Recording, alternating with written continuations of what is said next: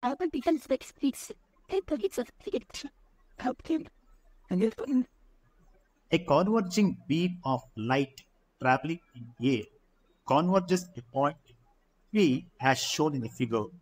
When a glass sphere of refractive index 1.5 is introduced in between the path of the beam, calculate the mean position of the image.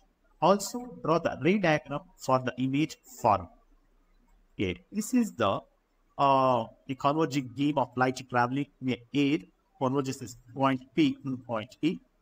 And a glass sphere is refractive index 1.5 is introduced in between the path. This is one.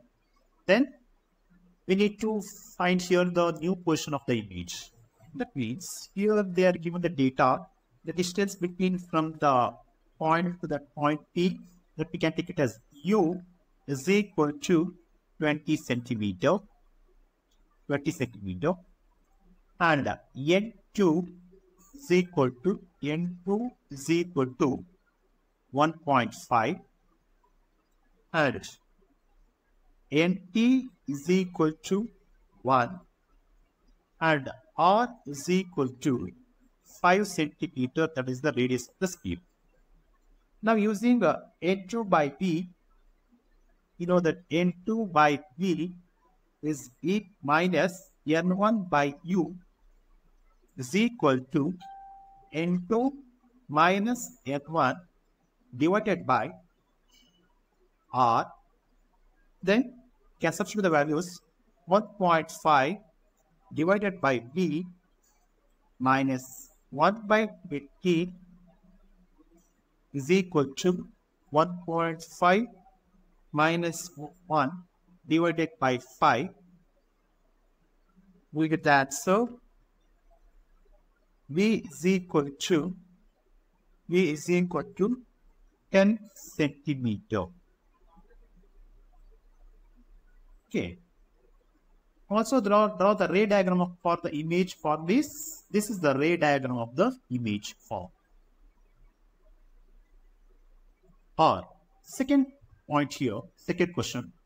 Point O marked on the surface of a glass sphere of diameter 20 centimeter is viewed through a glass from the position directly opposition to the point O. If the refractive index of the glass is 1.5, find the position of the image formed. Also draw the ray diagram for the formation of the image. Okay.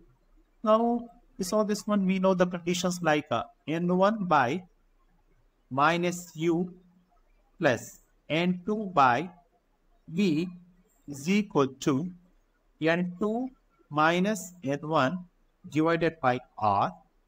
Substitute the values. 1.5 divided by 20 plus 1 divided by V is equal to 1 minus 1.5 divided by minus 10. We get the answer. V is equal to minus 40 centimeter. And the ray diagram for the formation of the image is like this. This is the ray diagram of the formation of the image. Right.